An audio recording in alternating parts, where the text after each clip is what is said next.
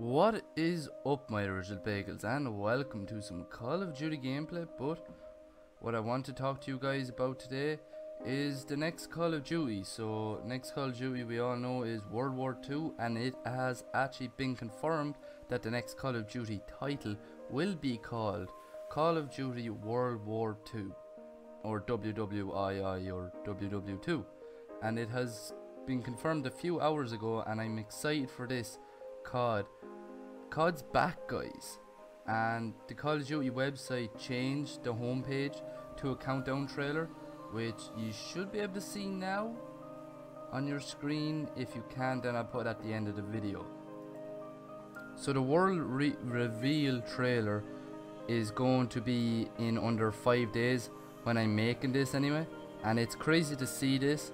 And if you're looking behind the countdown, you'll see a soldier, looks to be an American soldier, holding either his dog tags or a fallen foes. Unfortunately, we won't be getting a trailer today, but you know, that's okay.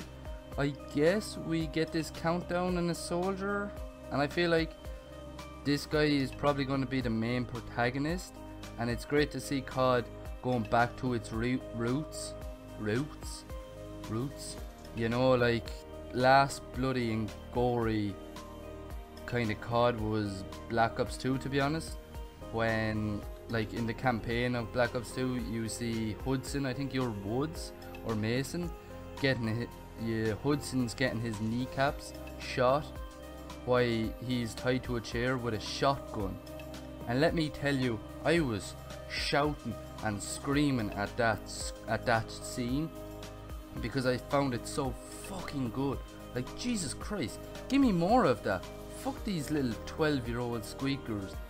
Like, fuck them out of it. Think of all the fucking older players now, like, blown off limbs, limbs flying in all directions, lads on the ground screaming for help. Show loads of bodies just been blown up in front of us.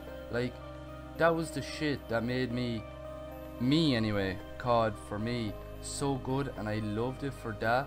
That's what kept me coming back, and of course the way the games play, how unique they are, the game style of it.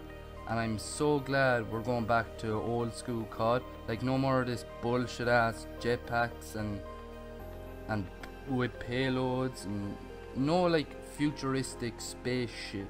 And I hope this game takes COD back to the heights that it was back in its peak, hopefully, guys. And you know, I really do hope it does. And once this reveal trailer comes out, I'll make my prediction on whether the game's going to be good or not.